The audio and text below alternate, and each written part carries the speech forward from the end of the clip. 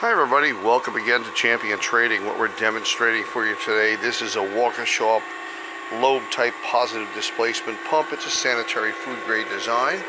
It's the 006 model, which is a Universal Series 2.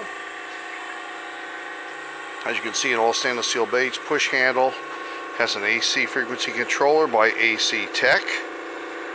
We're operating at 220 three-phase voltage right now. And as you can see, you can just hold it in, it'll begin slowing the speed down. It accelerates after a few minutes. And we're at about half speed right now. I'm going to give you a quick look at that. We're running it through our recirculating test tank. It's a low GPM pump, so you will see the flow there. That's at about half speed right now.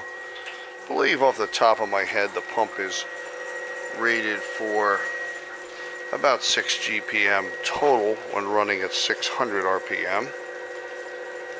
I'm going to take it back up. As you hold it for a second, it goes crawling, and then it picks up speed. It will top end out at 60 hertz. You see they're stopped. And you can control the ramp up speed, ramp down speed, braking on these controllers. They have a myriad of functions. Let me show you the flow there. That's double what you previously saw. We have lots of equipment and process and packaging in our stock. So I do hope you'll visit our website at www.champtrading.com. We look forward to hearing from you. Thanks for joining us for this video today.